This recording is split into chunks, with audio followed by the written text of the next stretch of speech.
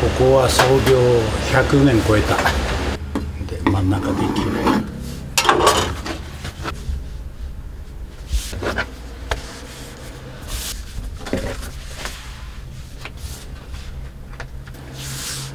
打ち粉はバッてやらないんですよ。砂糖、塩、醤油と、ね、香りがすごくいいでしょ。香りが勝っちゃうんでうちは使わない。いい出汁取れてる。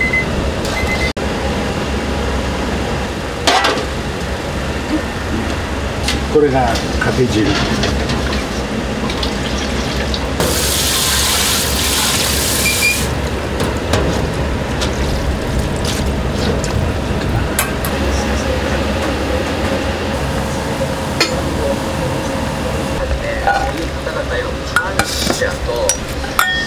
あとリーグだけじゃなくてそれぞれの地域でクラブを作ってく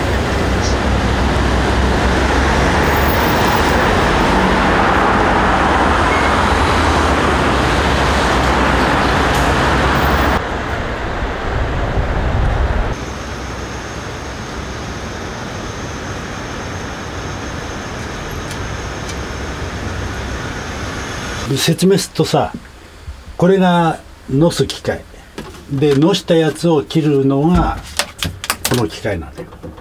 この機械ね、のす機械、切る機械で、これが攪拌する機械で、この玉を作るのはここで、今はその玉を寝かしたやつね、人は夕べから寝かしたやつ、これを伸ばし、この機械に当てはまるように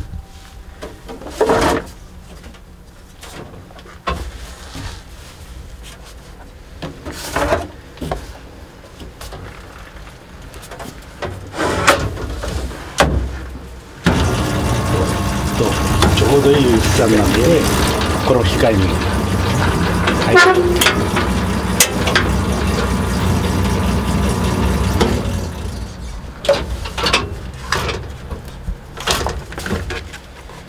こうやって出てるね。さっきのはこうなったわけ。よし、これが足踏みの工程だよね、普通で言うとね。いよいよこれやります。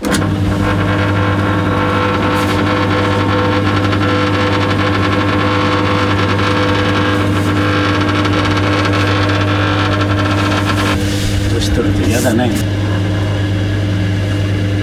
おいくつにやられるんですか？77。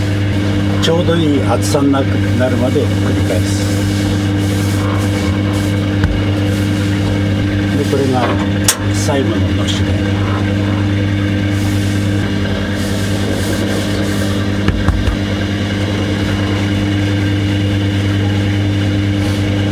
これで厚さもちょうどいいんで、のそは終わりです。で、真ん中で切る。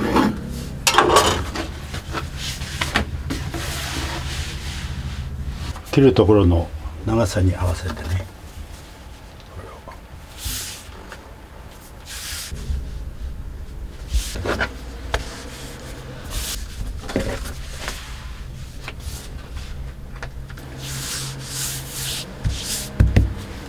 そんで切るところいい。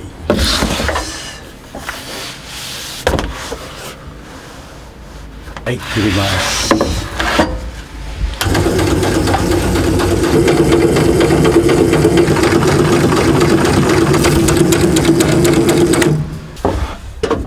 で、こうなるわけです。これは切ったところは粉かかってないんで、このまま蓋にしまっていきます。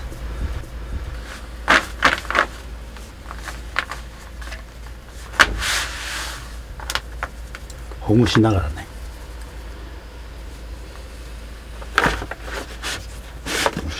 そんでもう一度切ったらこんで一箱ができる、ね、今途中なんで、打ち粉はバッてやらないんですよ。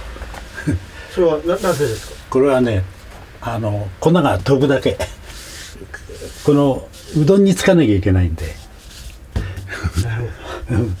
バーってやるとわーってなってさ、周りを汚すだけなんで、打ち粉はなすりつける。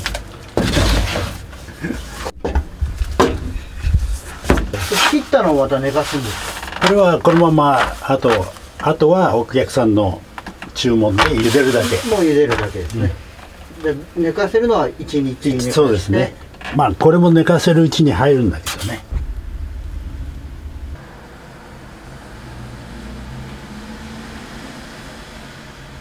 硬くて切れないよ。あ、硬いんですか？うん、ちょっと触ってみて。はい。いいですか？あ、本当ですね。めちゃ硬い。硬いんですよ。なんでこっちの方がいいの？冷たいから。あ、それだけ。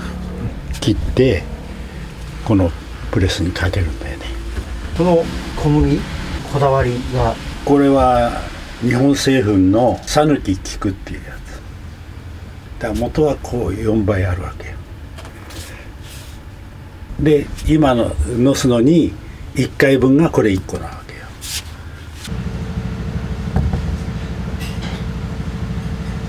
煮干しのだし、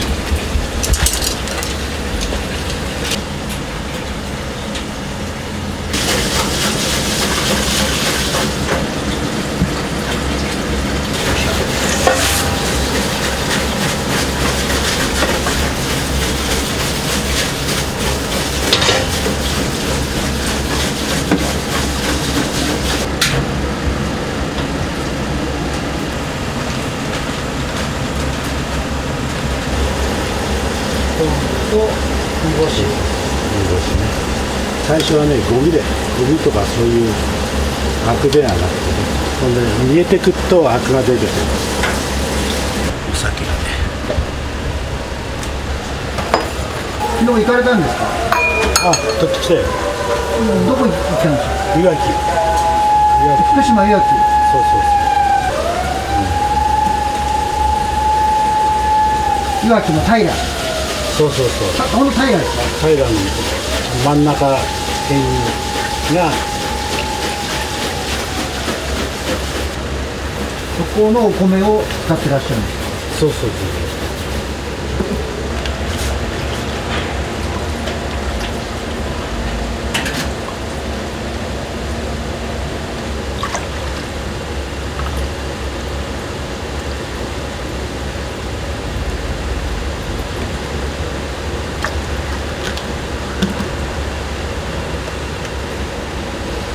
これ砂糖、塩、醤油とこれね。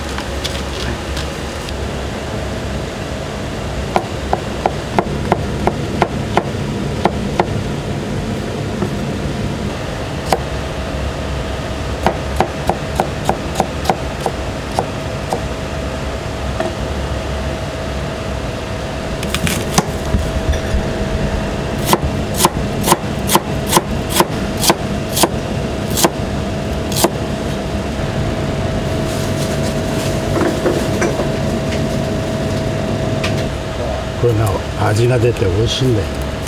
味がいっぱい出るんだ。味が出る。油ももちろん入ってるけどね。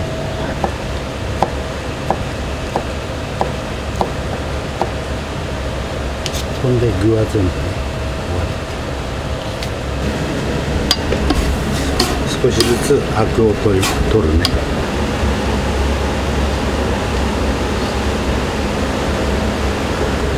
ね、だんだんいい色になってきたでしょ。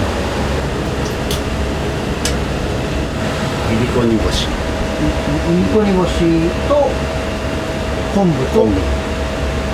それだけ。鰹節は香りがすごくいいでしょ。香りが勝っちゃうんで、うちは使わない。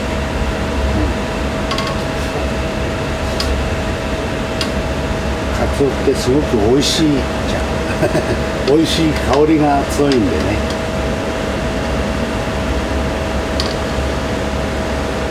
出汁が取れたら分量を決めて、砂糖、塩、これは合わせ調味料ね。お醤油の合わせ調味料で味を決める。今は入れないから。出汁を取って分量を決めないといけないから。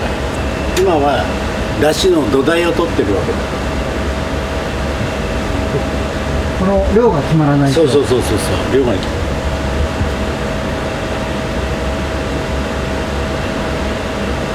だから分量的にはちょっと多くなってるんだよ。昆布の余分なぬめりとかそんなのね。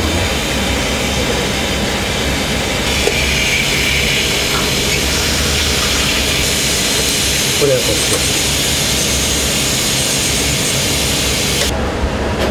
戻し上げます。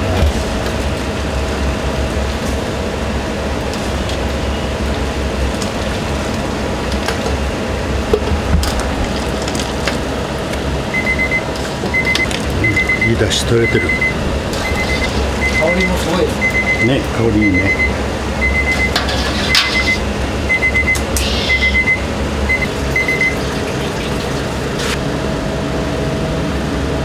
油に煮立ってんの。でこっちにだよ。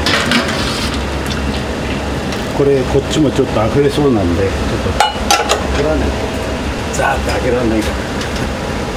これはテクニックでもなんでもないよ。こっちの都合だ。これは煮物に使ったりするわけですね。とてもいい匂いします。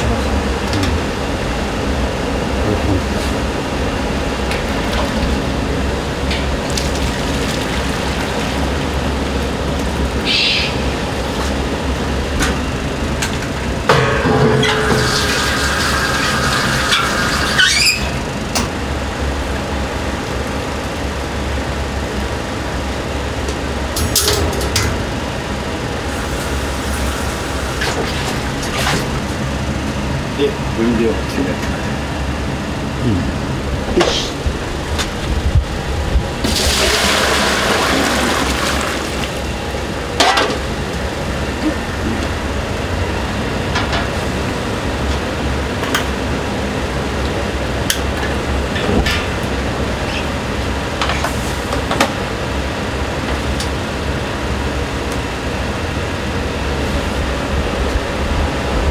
ここまで11センチ。おお、もうちょっと。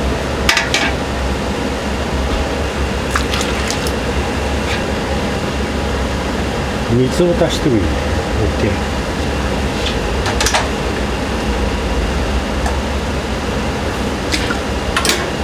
はい、2で調味料。塩から。砂糖、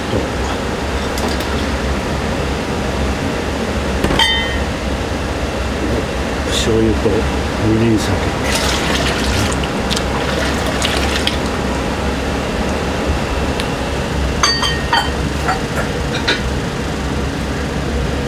これで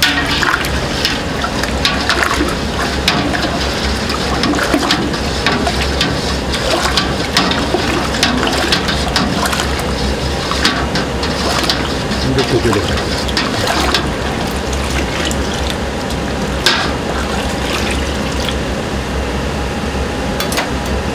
れで完成。あとこれでは保存するのに冷やす。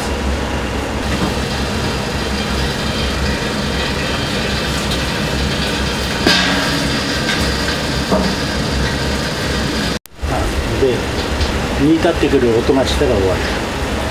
これで冷やす。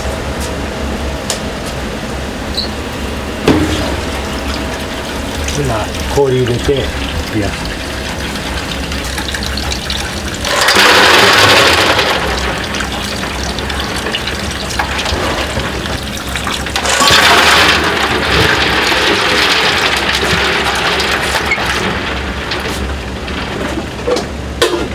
冷めたらペットボトルへ移す。一気に冷やさないといけな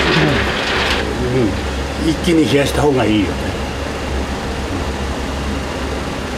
自然というか、自然よりは一気に冷やした方がいいです。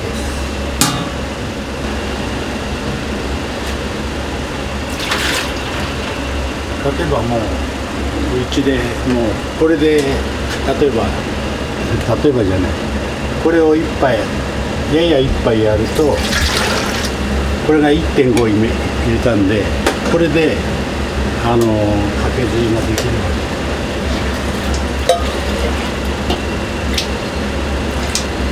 リッとする。これがかけ汁の分量。いや薄くなるんだけど、ちょっと塩が足んないんで、9g 足すの。9g 足す。9g 足すの。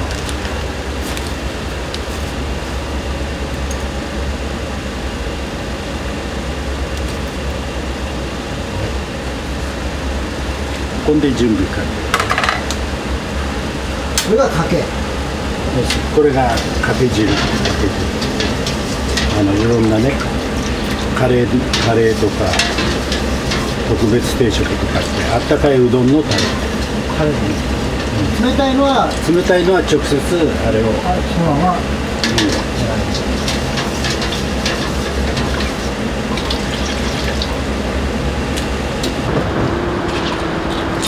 これは圧力釜。何をやられてるの？ご飯炊いてる。ご飯。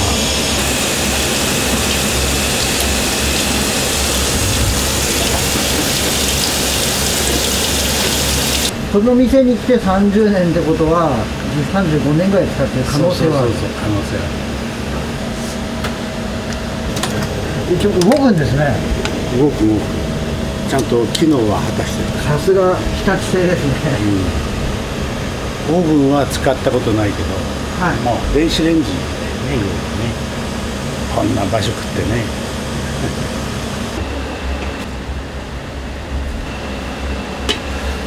よし。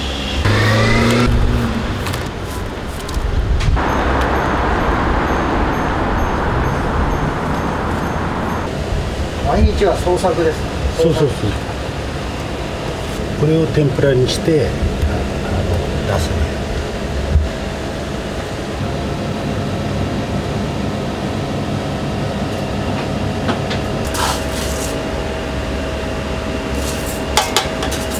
4合半だな。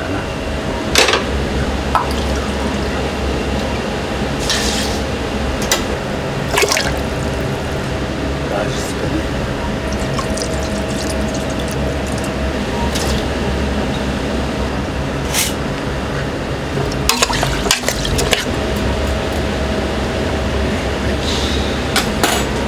もう一つ、これが味噌だよ。隠し味。ちょこっていうの。ちょこっと。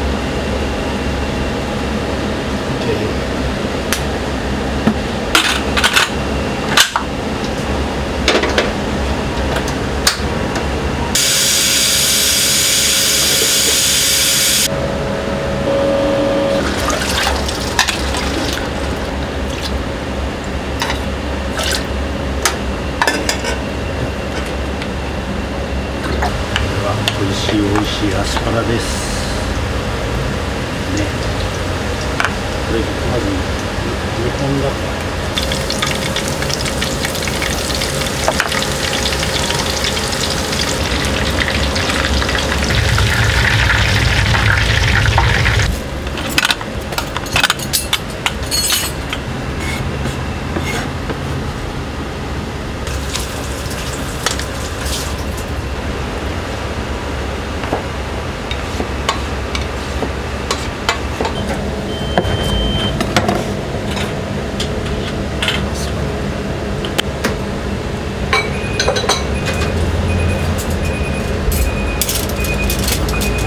今日の特別。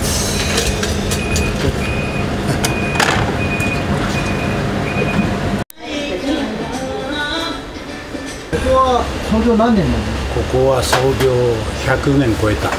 大正時代に俺のじいさんがここを始めたんで、大正6年頃、お店の名前が100年以上要はうちのおじいさんが加納屋っていうお店を引き継いだ。だから名前は前からあるの。だから名前はもっと先からあると思う。だらだら長くやってるっていう意味だよ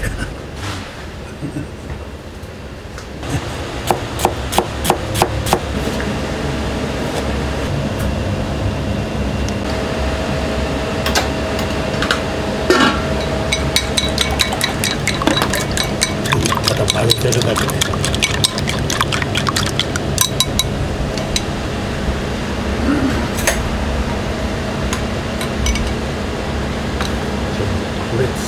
これはこういう風にやってあげるんだけど、お湯沸いたら入れるからね。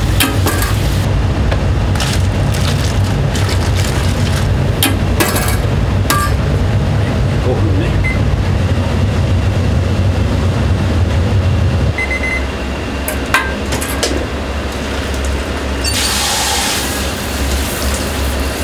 粗熱を取ってから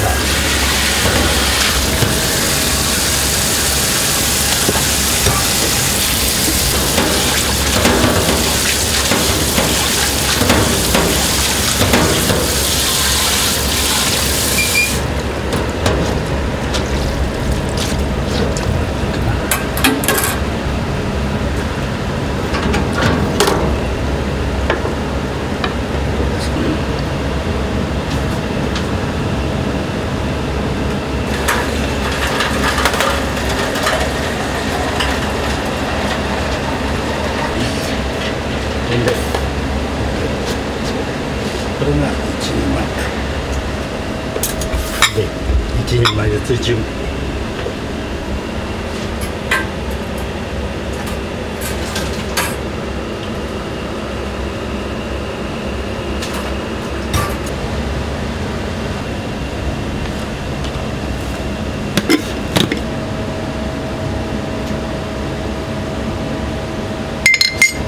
肉巻きアスパラ。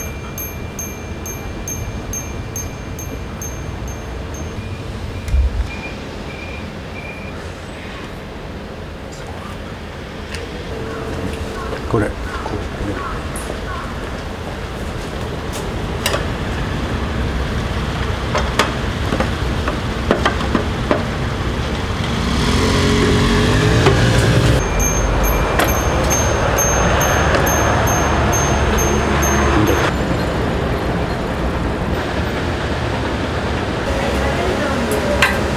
カレーうどん。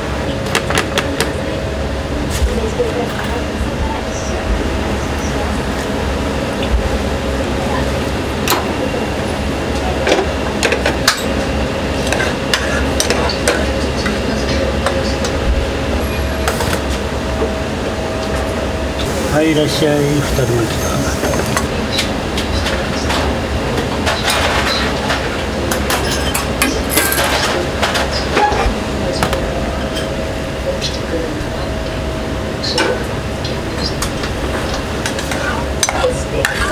演じるのは世話の俳優たちです。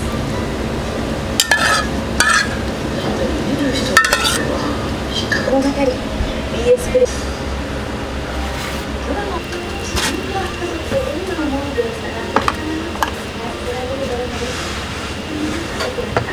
BS プレミアムで放送です。新BS1 のお母さんの名場面が日本サッカーの歴史を彩るNHK ゴールドプレーです。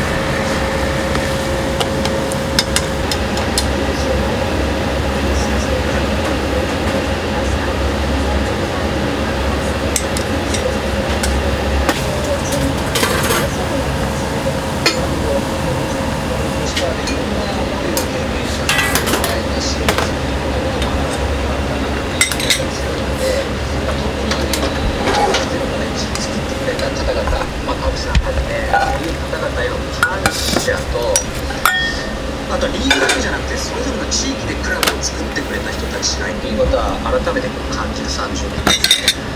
そして山本さんといえば開幕戦の実況ですね。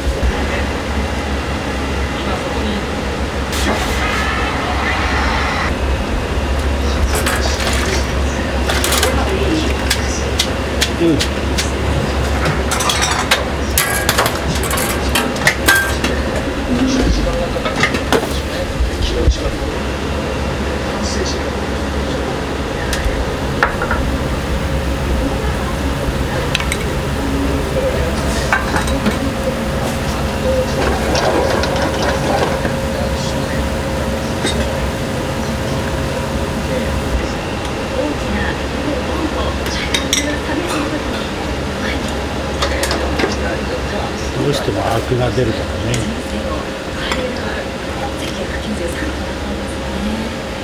その開幕戦からキャンペーンを行っています。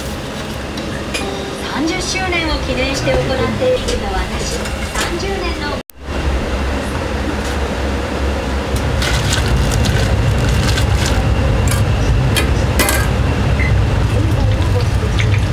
この先どうしていかなきゃいけないかっていうヒントになる30分。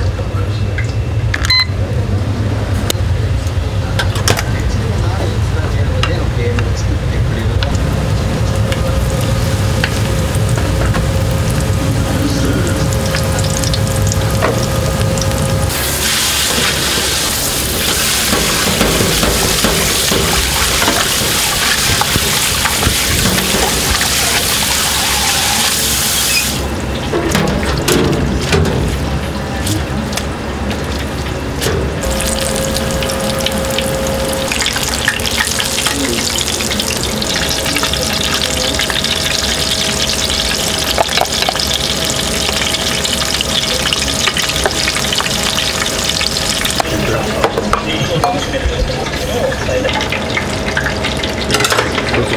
自分の。はい、ありがとうございます。このね、抹茶汁で天ぷら召し上がって。さ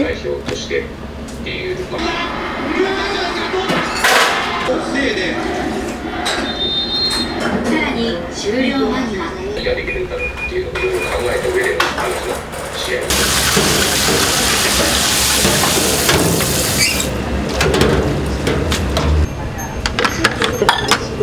これ。かのちゃん。かのちゃん。赤